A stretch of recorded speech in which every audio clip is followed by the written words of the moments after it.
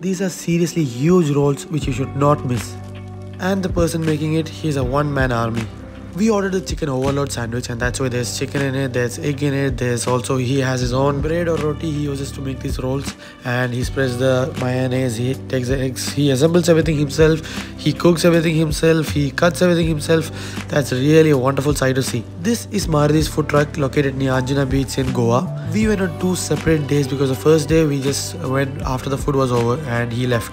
Out of all the street vendors over there, I think this place is very crowded, and it's actually very evident why it is. The food he makes, the way he makes it, everything is a spectacle to see. This is the chicken overload we ordered, and look at the size of it. Okay, look at the size of it. This is just one roll he cut in half, and taking one bite out of it is itself a huge task. Look at it. These are other rolls he's giving over there. He has veg and non-veg menu. And as far as taste goes, it is really good. I wouldn't say out of the world or something like that, but for a street vendor,